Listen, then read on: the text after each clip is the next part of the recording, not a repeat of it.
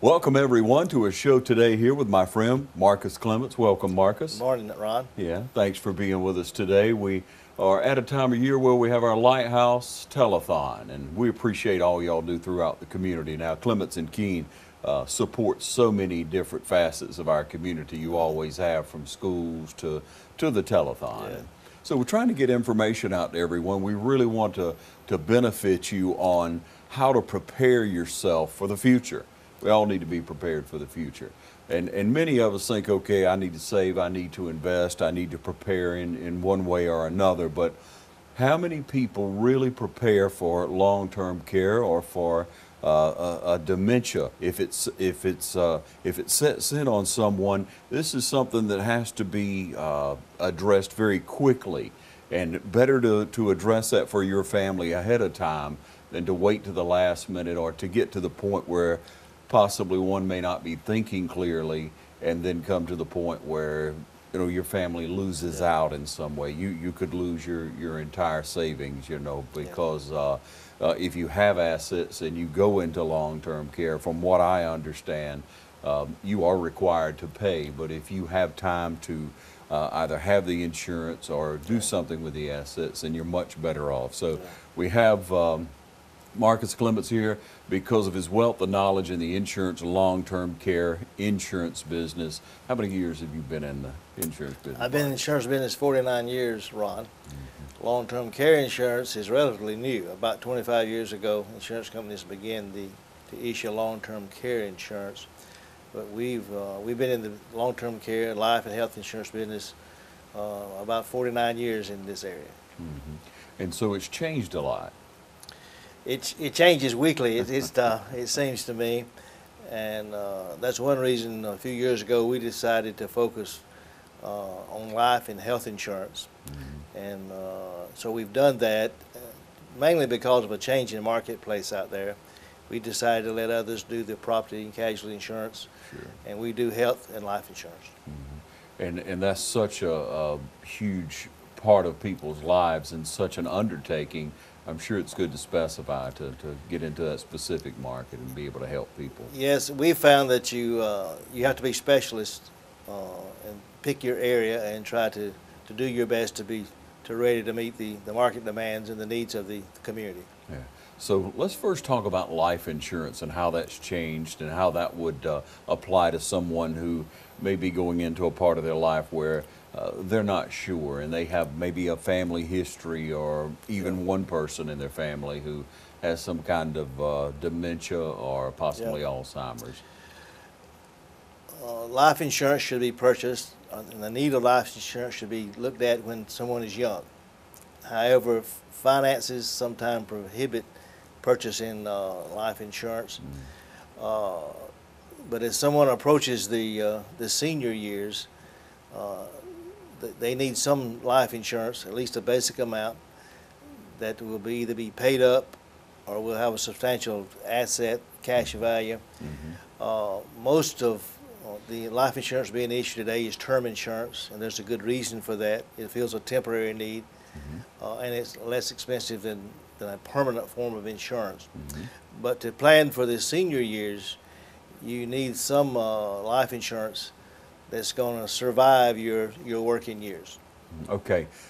In speaking specifically about how to financially afford care, I guess whole life or universal life, if I'm saying it properly, would be a benefit in that you could draw from what you had saved in order to help care for yourself later. Your family would be able to. That's right. We call it old-fashioned whole life. It's still the mainstay for cash value life insurance. Universal life is more popular maybe now, but one of those forms of life insurance is where the cash value accumulates. And in recent years, as it relates to long-term care, there is life insurance being sold now where you can actually draw down the cash value before your death to take care of long-term care expenses. That's becoming more popular. You can solve sometimes two problems with one contract. About how many percentage-wise would you say throughout the nation, about how many people or what percentage would have life insurance? if you include group life insurance, that's usually sponsored by an employer, probably 70% of adults in this country have some form of life insurance. Mm-hmm.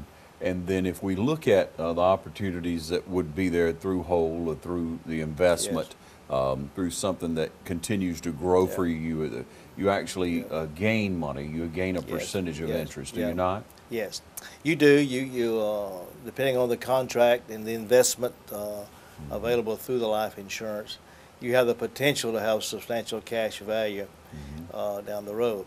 We mentioned term insurance a little bit ago, and it fills a need, but unfortunately, 99% of all term insurance is never paid out as a death claim. 99% of the people survive their term insurance, and it's by design to fill a temporary need while kids are growing up or to cover a loan. So the only way to have some cash value, paid up values, is through some permanent form of insurance, which guarantees the death benefit too, until age 100 usually. Wow. Okay, so there's an option for you, ladies and gentlemen. We're speaking today about insurance, about long-term care insurance, and we want to be able to educate you a little bit in the month of July because of our Lighthouse Telethon. The Lighthouse, located on Bellevue Avenue. Marcus, you're very familiar with it. Yes, our neighbor.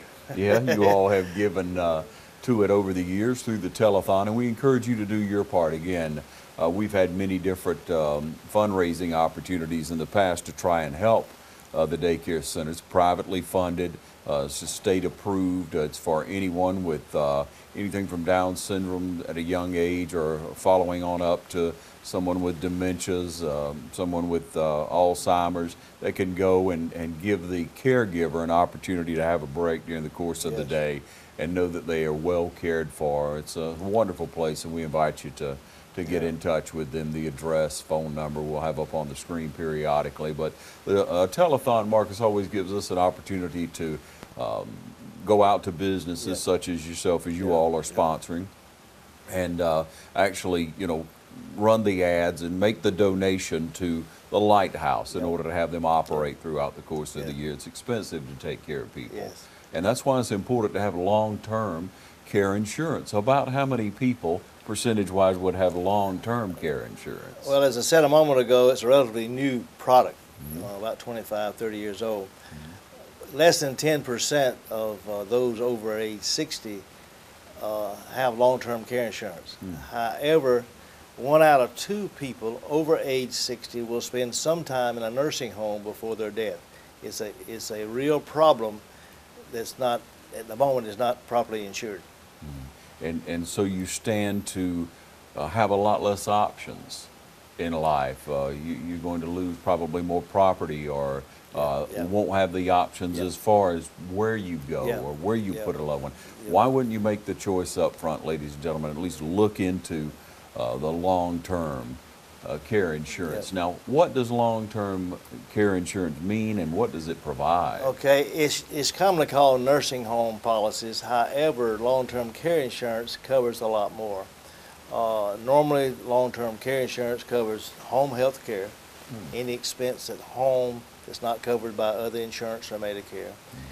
It covers assisted living centers. We have several facilities locally. Long-term care insurance will pay the fee for assisted living centers if the patient qualifies, and of course for nursing home. So home health care, assisted living, nursing home expenses are all paid if you have long-term care insurance. Okay, so if one is looking at that, should they look at it in their 30s? Is it like other insurance? Yes, they should look at it while they're young. However, the expenses of growing a family, it sometimes prevents someone from looking. I would say look at there's a great premium change after age 50, 55. You can actually purchase long-term care insurance through age 75. However, the premium gets very restrictive as you advance in years. So I advise our clients, no later than 50 years old, start looking at long-term care. Hopefully, income-wise and expense-wise, you're in a better financial position. The sooner the better. but many times it's not practical at young ages to purchase it. Okay. All right. And so they could get in touch with you and get more Yes. information on Yes. that, I'm sure, Mark. We've been in the healthcare, the long-term healthcare insurance business ever since they began to sell it. I'm sure there's others in the community that's licensed. You just want to look at find you a licensed rep that's familiar with long-term care insurance and purchase your coverage.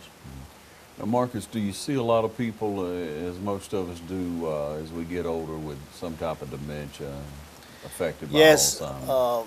it has become the major health-related problem as far as the seniors is concerned. And the greatest danger of a long-term stay in a nursing home is dementia. Is so prevalent. And Alzheimer's was diagnosed, several years ago now. And every family, virtually every family in this community, in any community, has been affected by Alzheimer's or some form of dementia. And so, better to face that up front if you have a history of it, or if you're going to, numbers are percentage-wise, spend time in long-term care. This is an ideal opportunity maybe to look into it if you haven't, ladies and gentlemen. Think about some way to support the Lighthouse Adult Daycare. They will take volunteers there. They encourage, again, as we mentioned to you before, any youth group or anyone to come in, play music. That's very good. Any types of crafts. But if you have a youth group or something and maybe want to come in and sing, it would really light up their world on that. And even though you think they don't know much, many times you see them recognize things. But it's a part of our life now that we have to deal with.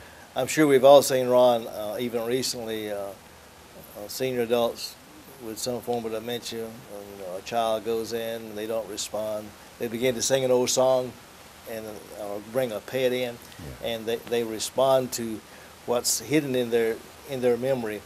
And those that go in and try to be assistants to these patients are really doing a great service to that family and to this community. Thank you, Marcus, for your support throughout the community, but especially right now on the Lighthouse Telethon.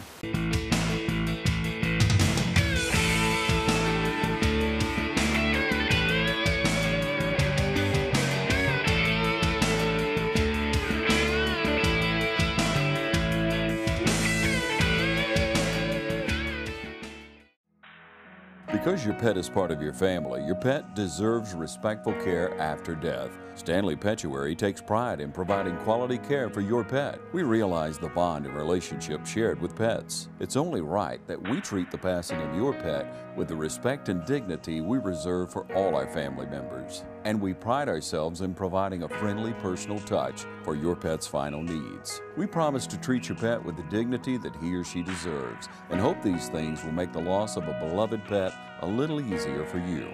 Visit us at Stanley Petuary, adjacent to Stanley Funeral Home, 1320 North Jefferson in Dublin, or log on to stanleypetuary.com. Serving all of Middle Georgia, Stanley Petuary.